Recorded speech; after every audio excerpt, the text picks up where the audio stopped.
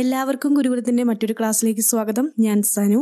നമ്മൾ previous year question paper ഡിസ്കഷനാണ് ചെയ്തുകൊണ്ടിരുന്നത്. അപ്പം ഇന്നത്തെ എൻ്റെ ക്ലാസ് എന്ന് പറയുന്നതും ഒരു previous year question paper discussion തന്നെയാണ്. കഴിഞ്ഞ ക്ലാസ്സുകളിലൊക്കെ ഞാൻ പറഞ്ഞതുപോലെ തന്നെ ഈ ക്ലാസ് ഇഷ്ടപ്പെടുകയാണെങ്കിൽ നിങ്ങൾ തീർച്ചയായും ലൈക്ക് ചെയ്യാനും കൂടുതൽ കുട്ടികളുമായി ഷെയർ ചെയ്യാനും കമൻറ്റ് ചെയ്യാനും മറക്കാതിരിക്കുക. ഗുരുകുലത്തിൻ്റെ കൂടുതൽ ടെലഗ്രാം വാട്സപ്പ് ക്ലാസ്സുകൾക്കായിട്ട് താഴെ കാണുന്ന നമ്പറിൽ മെസ്സേജ് അയക്കാനും നിങ്ങൾ ശ്രദ്ധിക്കുക. ഈ ചാനൽ ഇതുവരെ സബ്സ്ക്രൈബ് ചെയ്യാത്തവരാണ് നിങ്ങളെങ്കിൽ തീർച്ചയായും സബ്സ്ക്രൈബ് ചെയ്യാനും ഏറ്റവും പുതിയ നോട്ടിഫിക്കേഷന് വേണ്ടിയിട്ട് ബെൽ ബട്ടൺ പ്രസ് ചെയ്യാനും മറക്കാതിരിക്കുക. അപ്പം ഞാൻ ക്ലാസ്സിലേക്ക് കിടക്കുകയാണ്. നമ്മൾ ഇന്നും ഒരു പ്രീവിയസ് ഇയർ ക്വസ്റ്റ്യൻ പേപ്പറിൻ്റെ ഡിസ്കഷൻ തന്നെയാണ് ചെയ്യുന്നത്. ആദ്യമേ തന്നെ ഞാൻ ചോദ്യം വായിക്കാം. ചോദ്യം: നമ്മുടെ ഭരണഘടനയിലെ മൗലിക അവകാശങ്ങൾ ഏത് രാഷ്ട്രത്തിന്റെ ഭരണഘടനയിൽ നിന്ന് കടമെടുത്തതാണ്? ഇതാണ് ചോദ്യം. നമ്മുടെ ഭരണഘടനയിലെ മൗലിക അവകാശങ്ങൾ ഏത് രാഷ്ട്രത്തിന്റെ ഭരണഘടനയിൽ നിന്ന് കടമെടുത്തവയാണ്? ചോദ്യം അതാണ്. ചോദ്യം ഞാൻ ഒന്നും കൂടെ പറയാം. നമ്മുടെ ഭരണഘടനയിലെ മൗലിക അവകാശങ്ങൾ ഏത് രാഷ്ട്രത്തിന്റെ ഭരണഘടനയിൽ നിന്ന് കടമെടുത്തത് ആശയമാണ്. അപ്പോൾ ചോദ്യത്തിൻ്റെ ഉത്തരം നമുക്ക് എല്ലാവർക്കും തന്നെ അറിയാവുന്നതായിരിക്കും. ഭരണഘടന പഠിക്കുമ്പം വളരെ ഇമ്പോർട്ടൻ്റ് ആയിട്ടുള്ളൊരു ഭാഗമാണ് മൗലിക അവകാശങ്ങൾ, ഫണ്ടമെൻ്റൽ റൈറ്റ്സ്. അപ്പോൾ ഇത് നമ്മൾ കടമെടുത്തിരിക്കുന്നത് USA നിന്നാണ് നമ്മൾ മൗലിക അവകാശങ്ങൾ ഇന്ത്യൻ ഭരണഘടന കടമെടുത്തിരിക്കുന്നത്. ഈ ചോദ്യവുമായി ബന്ധപ്പെട്ട അനുബന്ധ കാര്യങ്ങൾ എന്തൊക്കെയാണെന്ന് നോക്കാം. നമുക്ക് എല്ലാവർക്കും അറിയാം, ഫണ്ടമെൻ്റൽ റൈറ്റ്സ് 6 നമുക്ക് മൊത്തം 6 മൗലിക അവകാശങ്ങളാണുള്ളത്. അത് ഭരണഘടനയുടെ പാർട്ട് 3 ആർട്ടിക്കിൾ 12 മുതൽ 35 വരെയാണ് പ്രതിപാദിച്ചിരിക്കുന്നത്. ഇതെല്ലാം നമുക്ക് അറിയാവുന്ന കാര്യങ്ങളാണ്. അപ്പോൾ കൂടുതലായിട്ട് നമുക്ക് എന്താണ് മനസ്സിലാക്കാനുള്ളതെന്ന് നോക്കാം. ഇന്ത്യയുടെ മാഗ്ന കാർട്ട, ഭരണഘടനയുടെ ആണിക്കല്ല് എന്നിങ്ങനെയൊക്കെ അറിയപ്പെടുന്നത് മൗലിക അവകാശങ്ങളാണ്. മൗലിക അവകാശങ്ങൾ എന്തൊക്കെയാണ് അറിയപ്പെടുന്നത്? ഇന്ത്യയുടെ മാഗ്ന കാർട്ട എന്നറിയപ്പെടുന്നു, ഭരണഘടനയുടെ ആണിക്കല്ല് എന്നിങ്ങനെയും അറിയപ്പെടുന്നു. ഭരണഘടന നിലവിൽ വന്ന സമയത്ത് നമുക്ക് മൊത്തം 7 മൗലിക അവകാശങ്ങളായിരുന്നു ഉണ്ടായിരുന്നത്. നമുക്കെല്ലാവർക്കും അറിയാം, 7 മൗലിക അവകാശങ്ങളായിരുന്നു ഭരണഘടന നിലവിൽ വന്ന സമയത്ത് ഉണ്ടായിരുന്നത്. ഇപ്പോൾ നമുക്ക് 6 മൗലിക അവകാശങ്ങളാണുള്ളത്. നമുക്ക് മൊത്തം ഇപ്പോൾ 6 മൗലിക അവകാശങ്ങളാണുള്ളത്. മൗലിക അവകാശങ്ങളിൽ നേരത്തെ ഉണ്ടായിരുന്ന എന്നാൽ ഇപ്പോൾ ഇല്ലാത്ത അവകാശമാണ് സ്വത്തവകാശം. സ്വത്തവകാശം മൗലിക അവകാശത്തിൽ നിന്ന് എടുത്തുമാറ്റി. അങ്ങനെ ഇപ്പോൾ നമുക്ക് 6 മൗലിക അവകാശങ്ങളാണ് ഉള്ളത്. മൗലികാവകാശമായിരുന്ന സ്വത്തവകാശം ഇപ്പോൾ ഒരു നിയമാവകാശം, ലീഗൽ റൈറ്റ് മാത്രമാണ്. ഇപ്പം നേരത്തെ മൗലിക അവകാശമായിരുന്ന സ്വത്തവകാശം ഇപ്പോൾ ഒരു നിയമാവകാശം, ലീഗൽ റൈറ്റ് മാത്രമാണ്. ഈ സ്വത്തവകാശത്തെ മൗലിക അവകാശങ്ങളുടെ പട്ടികയിൽ നിന്ന് നീക്കം ചെയ്തത് 1978 44-ാം ഭരണഘടനാ ഭേദഗതിയിലൂടെയാണ്. 1978 44-ാമത്തെ ഭരണഘടനാ ഭേദഗതിയിലൂടെയാണ് സ്വത്തവകാശം മൗലിക അവകാശത്തിൽ നിന്ന് എടുത്തു മാറ്റിയത്. അത് മൊറാർജി ദേശായി പ്രധാനമന്ത്രിയായിരിക്കുന്ന സമയത്തായിരുന്നു എടുത്തു മാറ്റിയത്. മൗലിക അവകാശത്തിൽ നിന്ന് സ്വത്തവകാശത്തെ എടുത്തു മാറ്റിയത് 1978 44-ാം ഭരണഘടനാ ഭേദഗതിയിലൂടെയാണ്. അന്നത്തെ പ്രധാനമന്ത്രി മൊറാർജി ദേശായി ആയിരുന്നു. ഇപ്പോൾ സ്വത്തവകാശം 300A പ്രതിപാദിച്ചിരിക്കുന്നത്. ഇപ്പോൾ സ്വത്തവകാശം ഒരു നിയമാവകാശമാക്കിയിട്ട് അത് 300A പ്രതിപാദിച്ചിരിക്കുന്നത്. അതിനു മുമ്പ് മൗലിക അവകാശങ്ങളിൽ കിടന്നപ്പോൾ 31-ാം ആർട്ടിക്കിളിലായിരുന്നു പ്രതിപാദിച്ചിരുന്നത്. സ്വത്തവകാശം മൗലിക അവകാശമായിരുന്ന സമയത്ത് ആർട്ടിക്കിൾ 31 പ്രതിപാദിച്ചിരുന്നത്. ഇപ്പോൾ അത് 300A, ഒരു ലീഗൽ റൈറ്റ് ആയിട്ട് 300A 1978 44-ാം ഭരണഘടനാ ഭേദഗതിയിലൂടെ മാറ്റിയിട്ടുണ്ട്. ആർട്ടിക്കിളും അമെൻമെന്റ് ഒക്കെ വളരെ ഇമ്പോർട്ടൻ്റ് ആയിട്ടുള്ള കാര്യമാണ്. അതാണ് ഞാൻ ഇങ്ങനെ എടുത്തു പറയുന്നത്. പരീക്ഷയ്ക്ക് വളരെ ഇമ്പോർട്ടൻ്റ് ആണ്. അപ്പോൾ നമ്മൾ കേൾക്കുമ്പോൾ ഒരു ഓർമ്മ കിട്ടാൻ വേണ്ടിയിട്ടാണ് ഇങ്ങനെ എടുത്തെടുത്ത് പറയുന്നത്. ഇനി മൗലിക അവകാശങ്ങളുടെ ശില്പി സർദാർ വല്ലഭായ് പട്ടേലാണ്. സർദാർ വല്ലഭായ് പട്ടേലാണ് മൗലിക അവകാശങ്ങളുടെ ശില്പി.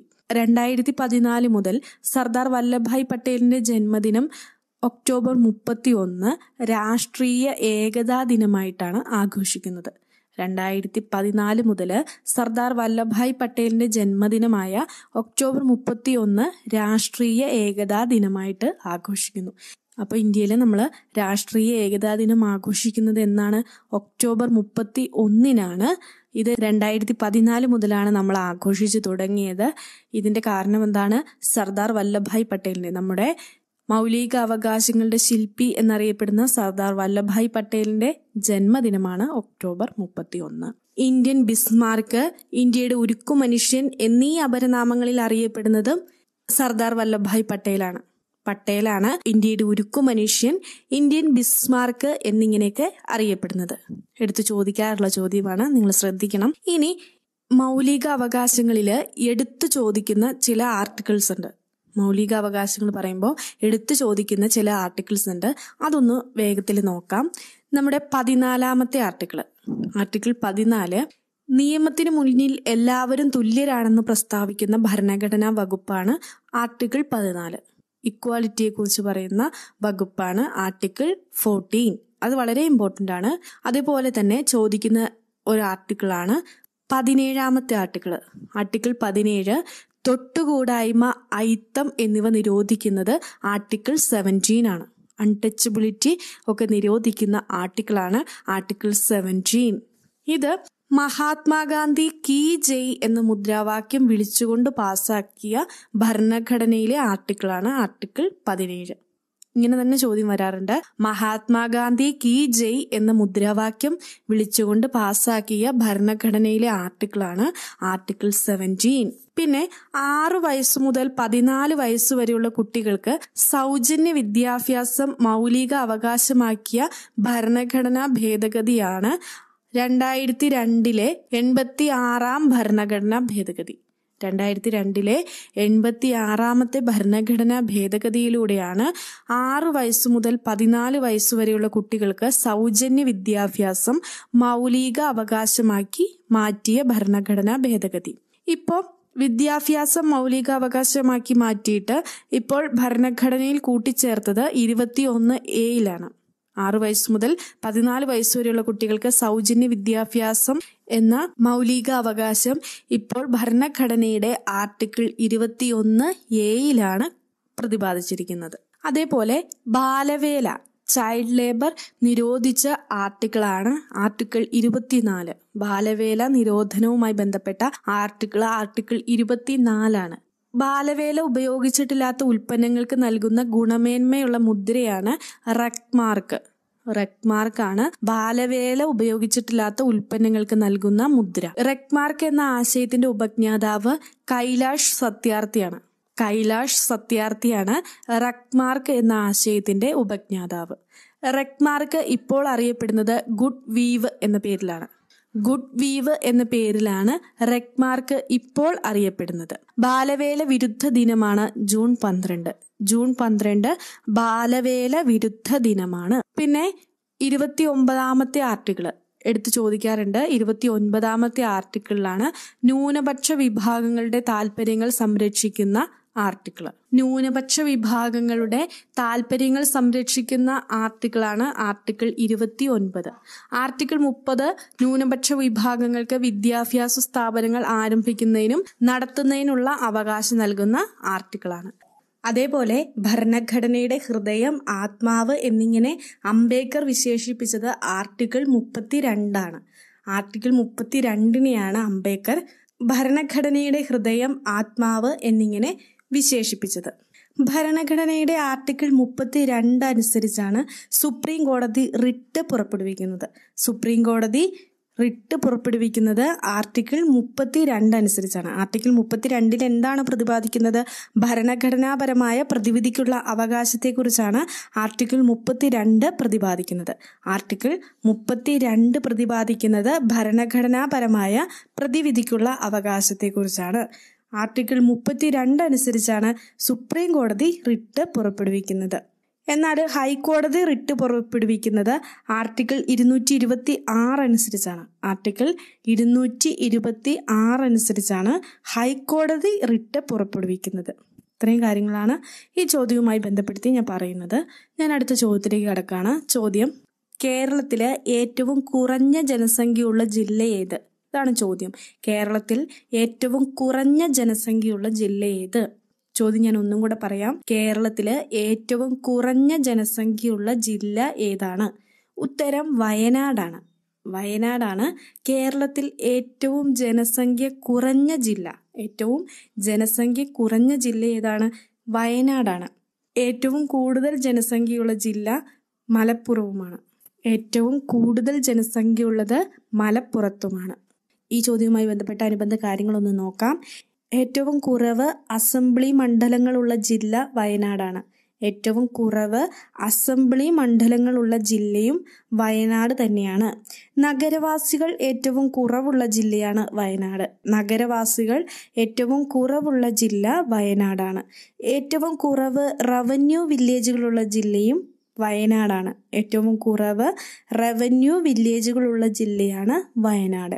ഏറ്റവും കുറവ് ബ്ലോക്ക് പഞ്ചായത്തുകളുള്ള ജില്ല വയനാടാണ്. ഏറ്റവും കുറവ് ബ്ലോക്ക് പഞ്ചായത്തുകളുള്ള ജില്ലയും വയനാടാണ്.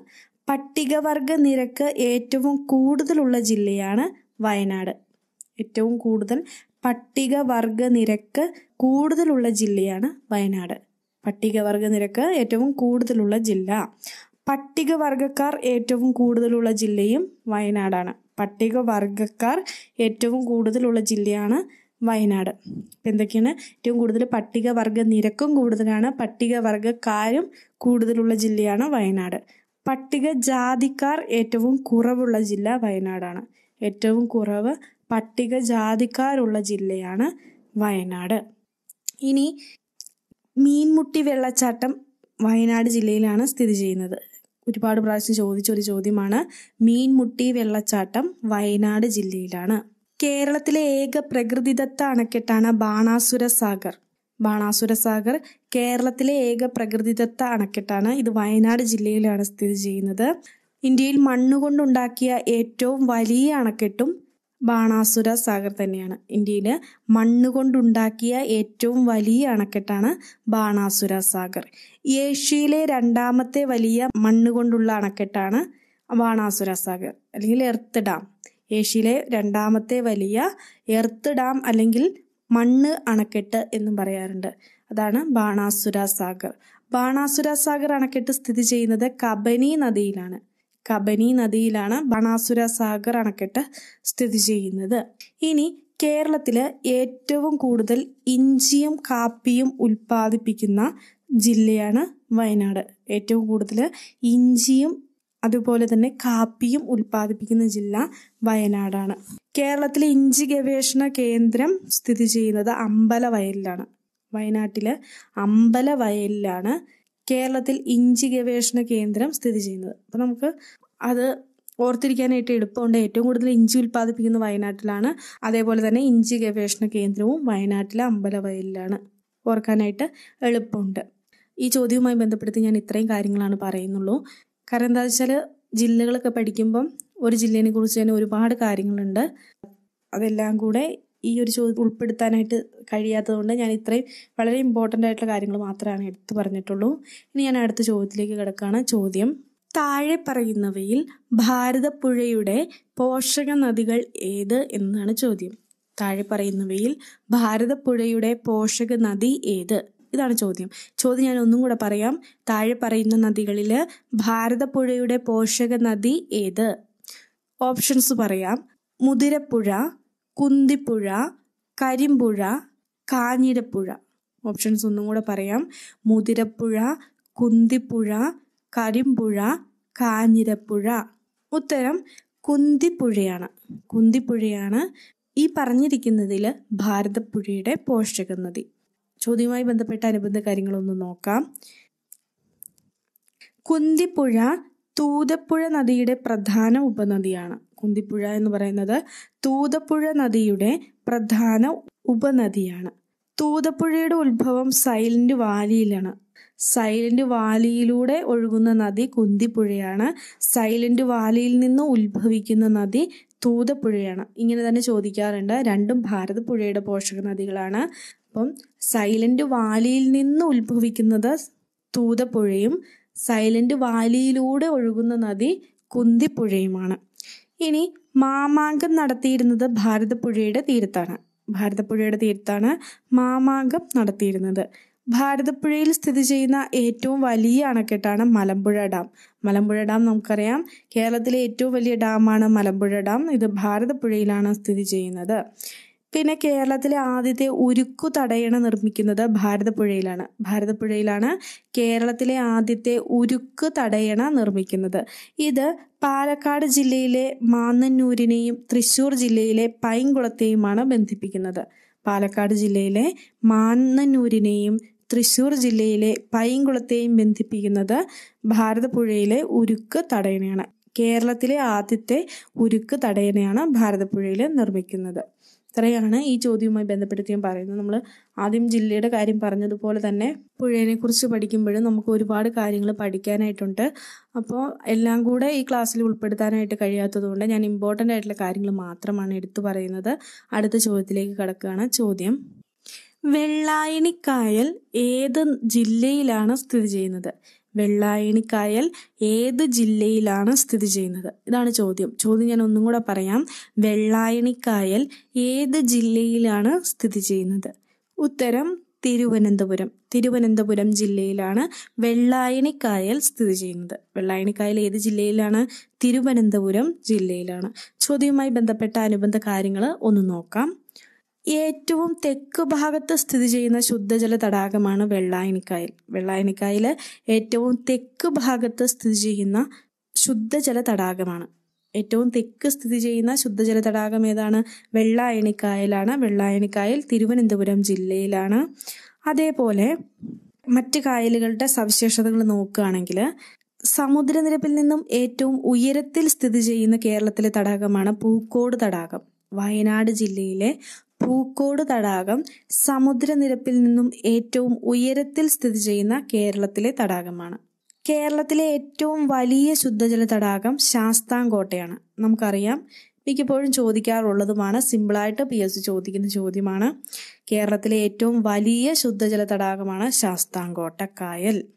കേരളത്തിലെ ഏറ്റവും ചെറിയ ശുദ്ധജല തടാകം പൂക്കോട് തടാകമാണ്. സമുദ്രനിരപ്പിൽ നിന്നും ഏറ്റവും ഉയരത്തിൽ സ്ഥിതി ചെയ്യുന്ന കേരളത്തിലെ തടാകമാണ് പൂക്കോട് തടാകം. അതേപോലെ കേരളത്തിലെ ഏറ്റവും ചെറിയ ശുദ്ധജല തടാകവും പൂക്കോട് തടാകം തന്നെയാണ്. കായലുകളുടെ രാജ്ഞി എന്നറിയപ്പെടുന്നത് ശാസ്താംകോട്ട കായലാണ്. കായലുകളുടെ രാജ്ഞി എന്നറിയപ്പെടുന്ന കായലാണ് ശാസ്താംകോട്ട കായൽ. ഇംഗ്ലീഷ് അക്ഷരമാലയിലെ Fന്റെ ആകൃതിയിലുള്ള കായലാണ് ശാസ്താംകോട്ട.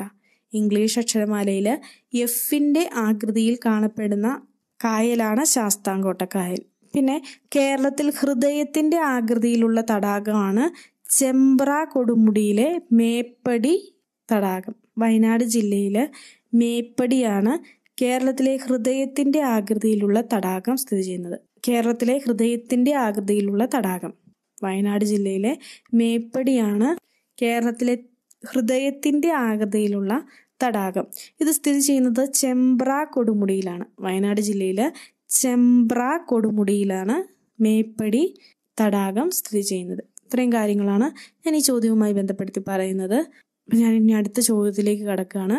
ചോദ്യം: കേരളത്തിലെ ഏറ്റവും വലിയ സ്വകാര്യ ജലവൈദ്യുത പദ്ധതി ഏതാണ്? ഇതാണ് ചോദ്യം.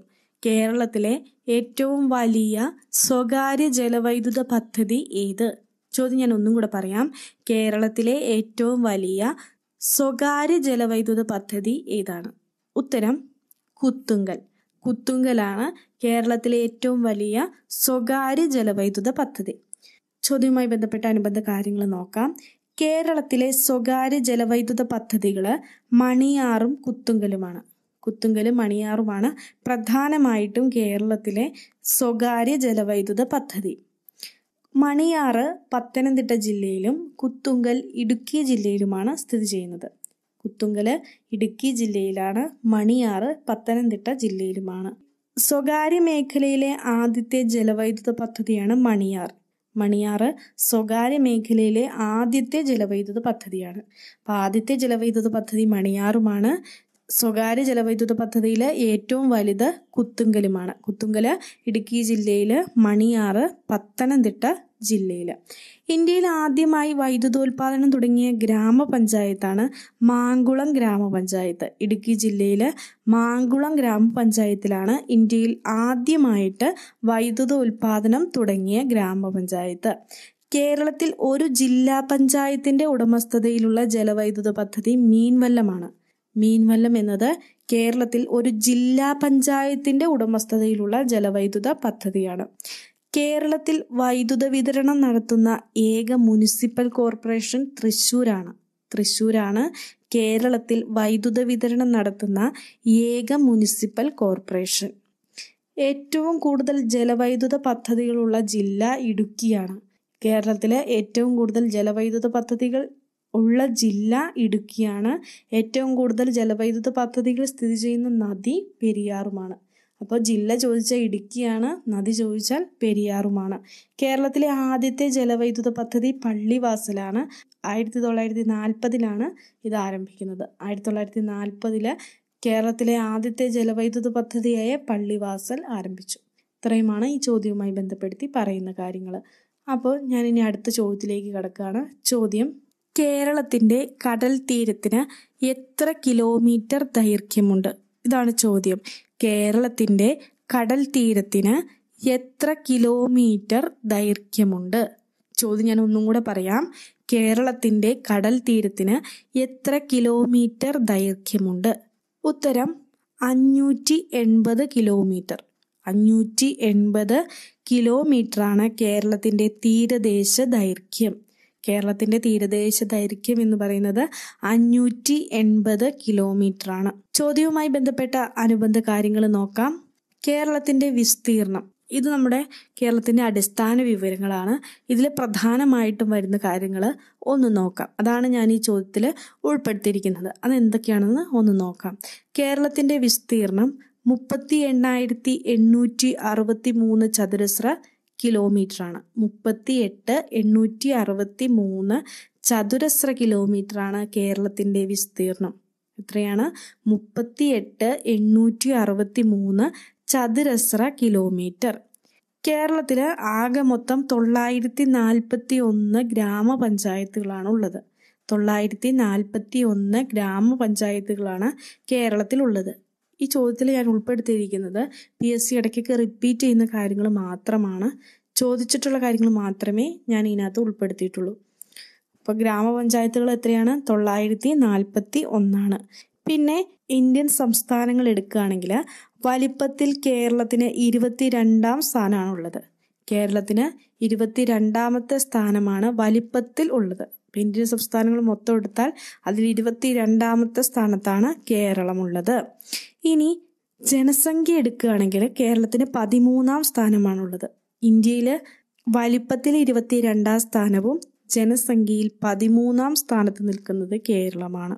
കേരളത്തിന്റെ തെക്ക് വടക്ക് ദൂരം 560 കിലോമീറ്റർ ആണ്. കേരളത്തിന്റെ തെക്ക് വടക്ക് ദൂരം എത്രയാണ്? 560 കിലോമീറ്ററുമാണ്. 560 കിലോമീറ്ററാണ് കേരളത്തിന്റെ തെക്ക് വടക്ക് നീളം. ഇനി കിഴക്കോട്ടൊഴുകുന്ന നദികൾ 3 കേരളത്തിൽ നമുക്കറിയാം ആകെ മൊത്തം 44 നദികളാണ്. അതിലെ 41 നദികൾ പടിഞ്ഞാറോട്ടാണ് ഒഴുകുന്നത്. 3 നദികളാണ് കിഴക്കോട്ടൊഴുകുന്നത്. കിഴക്കോട്ടൊഴുകുന്ന നദികൾ കബനി, ഭവാനി, പാമ്പാർ എന്നിവയാണ്. ഇതിൽ കിഴക്കോട്ടൊഴുകുന്നവയിൽ ഏറ്റവും വലിയ നദിയാണ് കബനി, ഏറ്റവും ചെറിയ നദി പാമ്പാറാണ്. അറിയാവുന്ന കാര്യങ്ങളായതുകൊണ്ടാണ് ഞാൻ ഇത്ര വേഗം അങ്ങ് പറഞ്ഞു പോകുന്നത്. ഇനി നമുക്കറിയാം കേരള സംസ്ഥാനം നിലവിൽ വന്നത് 1956 നവംബർ 1 1956 നവംബർ 1 കേരളം നിലവിൽ വന്നത്. 1956 കേരളം രൂപീകരിക്കുമ്പോൾ 5 ജില്ലകളായിരുന്നു ഉണ്ടായിരുന്നത്. 1956 അപ്പോൾ എത്ര ജില്ലകൾ ഉണ്ടായിരുന്നു? 5 ജില്ല. അതിനുശേഷമാണ് ഈ 5 ജില്ലയിൽ നിന്നാണ് ഇന്ന് കാണുന്ന നമ്മുടെ 14 ജില്ലകളായിട്ട് മാറുന്നത്. 5 ജില്ലകൾ ഏതൊക്കെയായിരുന്നു നോക്കാം. തിരുവനന്തപുരം, കൊല്ലം, കോട്ടയം, തൃശ്ശൂർ, മലബാർ എന്നിവയായിരുന്നു ഈ 5 ജില്ലകൾ. കേരളം രൂപീകരിക്കുമ്പോഴുള്ള 5 ജില്ലകളാണ് തിരുവനന്തപുരം, കൊല്ലം, കോട്ടയം, തൃശ്ശൂർ, മലബാർ എന്നീ 5 ജില്ലകൾ. കേരളം ഇന്ത്യൻ യൂണിയന്റെ 1.18% മൊത്തം എടുക്കുകയാണെങ്കിൽ നമ്മൾ പറഞ്ഞു വലിപ്പത്തിൽ ഇന്ത്യയിൽ 22ാം സ്ഥാനമാണ്. അതെന്ന് പറയുന്നത് 1.18%. 1.18%. അതേപോലെ തന്നെ ജനസംഖ്യയുടെ കാര്യം എടുക്കുകയാണെങ്കിൽ നമ്മൾ പറഞ്ഞു 13ാം സ്ഥാനമാണ് കേരളത്തിന്. ഈ 13ാം സ്ഥാനം എന്ന് പറയുമ്പോൾ അത് 2.76%. ഇന്ത്യയുടെ മൊത്തം മൊത്തം ജനസംഖ്യ എടുക്കുമ്പോൾ നമ്മുടെ കേരളത്തിലുള്ളവർ, നമ്മൾ മലയാളികൾ 2.76%. ഇനി കേരളത്തിൻ്റെ സ്ത്രീ പുരുഷ അനുപാതം 1084/1000 അതായത് 1084 സ്ത്രീകൾക്ക് 1000 പുരുഷന്മാർ. ഇന്ത്യൻ സംസ്ഥാനങ്ങളിൽ സ്ത്രീ പുരുഷ അനുപാതത്തിൽ മുന്നിൽ നിൽക്കുന്ന സംസ്ഥാനമാണ് കേരളം. സ്ത്രീ പുരുഷാനുപാതത്തിൽ 1ാം സ്ഥാനമുള്ള സംസ്ഥാനം കേരളമാണ്. സ്ത്രീ പുരുഷാനുപാതം കേരളത്തിൽ തന്നെ ഏറ്റവും കൂടിയ ജില്ല കണ്ണൂരാണ്. 1136 സ്ത്രീകൾക്ക് 1000 പുരുഷന്മാർ എന്നാണ് കണക്ക്. 1136/1000. ഇനി സ്ത്രീ പുരുഷാനുപാതം കുറഞ്ഞ ജില്ല ഇടുക്കിയാണ്. 1006 സ്ത്രീകൾക്ക് 1000 പുരുഷന്മാർ. 1006/1000. ഇടുക്കിയാണ് സ്ത്രീ പുരുഷാനുപാതം കുറഞ്ഞ ജില്ല. സാക്ഷരതയിൽ 1ാം സ്ഥാനത്തുള്ള സംസ്ഥാനവും കേരളമാണ്. നമ്മുടെ ഇന്ത്യയിൽ സാക്ഷരതയിൽ മുന്നിൽ നിൽക്കുന്ന സംസ്ഥാനമാണ് കേരളം. കേരളത്തിൻ്റെ സാക്ഷരത 93.91%. ഇതിങ്ങനെ തന്നെ ചോദിക്കാറുണ്ട്. ഈ 93.91% കേരളത്തിൻ്റെ സാക്ഷരത. ഇങ്ങനെ തന്നെ PSC ചോദിക്കാറുണ്ട്. മറന്നു പോവാതെ പഠിച്ചു വയ്ക്കുക. പിന്നെ നമ്മുടെ കേരളത്തിലെടുക്കുകയാണെങ്കിൽ കേരളത്തിലെ ഏറ്റവും സാക്ഷരത കൂടിയ ജില്ല പത്തനംതിട്ടയാണ്. ഏറ്റവും കുറഞ്ഞ ജില്ല പാലക്കാടുമാണ്. പിന്നെ ഇന്ത്യൻ സംസ്ഥാനങ്ങളിലെ ജനസാന്ദ്രതയിൽ കേരളത്തിന് 3ാം സ്ഥാനമാണ്. ഇന്ത്യൻ ജനസാന്ദ്രതയിൽ കേരളത്തിൻ്റെ സ്ഥാനം 3ആണ്. 3ാമത്തെ സ്ഥാനത്താണ് ജനസാന്ദ്രതയിൽ കേരളം നിൽക്കുന്നത്. 1ാം സ്ഥാനം ബീഹാറും 2ാം സ്ഥാനം പശ്ചിമ ബംഗാളുമാണ്. 1ാം സ്ഥാനം ബീഹാർ, 2ാം സ്ഥാനം പശ്ചിമ ബംഗാൾ, 3ാം സ്ഥാനത്ത് കേരളവുമാണ്. ഇത്രയും കാര്യങ്ങളാണ് ഈ ചോദ്യവുമായി ബന്ധപ്പെടുത്തി ഞാൻ പറയുന്നത്. അപ്പോൾ ഈ ചോദ്യത്തോടു കൂടി ഇന്നത്തെ എൻ്റെ ക്ലാസ് അവസാനിച്ചിരിക്കുകയാണ്. ഇതേപോലെ തന്നെ മറ്റൊരു ദിവസം ഞാനൊരു പ്രീവിയസ് ഇയർ ക്വസ്റ്റ്യൻ പേപ്പറിൻ്റെ ഡിസ്കഷനുമായിട്ട് എത്തുന്നതായിരിക്കും. അപ്പോൾ ഈ ക്ലാസ് ഇഷ്ടപ്പെട്ടെങ്കിൽ നിങ്ങൾ തീർച്ചയായും ലൈക്ക് ചെയ്യാനും കൂടുതൽ കുട്ടികളുമായി ഷെയർ ചെയ്യാനും കമൻറ്റ് ചെയ്യാനും മറക്കാതിരിക്കുക. ഗുരുകുലത്തിൻ്റെ കൂടുതൽ ടെലഗ്രാം, വാട്സപ്പ് ക്ലാസ്സുകൾക്കായിട്ട് താഴെ കാണുന്ന നമ്പറിൽ മെസ്സേജ് അയക്കാനും നിങ്ങൾ ശ്രദ്ധിക്കുക. ഈ ചാനൽ ഇതുവരെ സബ്സ്ക്രൈബ് ചെയ്യാത്തവരാണ് നിങ്ങളെങ്കിൽ തീർച്ചയായും സബ്സ്ക്രൈബ് ചെയ്യാനും ഏറ്റവും പുതിയ നോട്ടിഫിക്കേഷന് വേണ്ടിയിട്ട് ബെൽ ബട്ടൺ പ്രസ് ചെയ്യാനും മറക്കാതിരിക്കുക. അപ്പോൾ ഇതേപോലെ തന്നെ മറ്റൊരു ദിവസം ഞാനൊരു പ്രീവിയസ് ഇയർ ക്വസ്റ്റ്യൻ പേപ്പറുമായിട്ട് വരുന്നതായിരിക്കും. ഈ ക്ലാസ്സിൽ ഞാൻ എടുത്തിരിക്കുന്നത് മൊത്തം PSC റിപ്പീറ്റ് ചെയ്ത അല്ലെങ്കിൽ ചോദിച്ചിട്ടുള്ള കാര്യങ്ങൾ മാത്രമാണ് ഞാൻ ഉൾപ്പെടുത്തിയിരിക്കുന്നത്. അതുപോലെ തന്നെ മറ്റൊരു ദിവസം ഞാൻ ഇതേപോലെ തന്നെ ഒരു പ്രീവിയസ് ഇയർ ക്വസ്റ്റ്യൻ പേപ്പറിൻ്റെ ഡിസ്കഷനുമായിട്ടായിരിക്കും എത്തുന്നത്. അതുവരെ എല്ലാവർക്കും ശുഭദിനം. എല്ലാവരും നല്ല രീതിയിൽ പഠിക്കുക. എക്സാമൊക്കെ അടുത്ത് വന്നുകൊണ്ടിരിക്കുകയാണ്. നന്നായിട്ട് പഠിക്കുക, നന്നായിട്ട് പരിശ്രമിക്കുക. അപ്പോൾ അടുത്ത ദിവസം ഞാൻ എത്തുന്നവരെ എല്ലാവർക്കും ശുഭദിനം.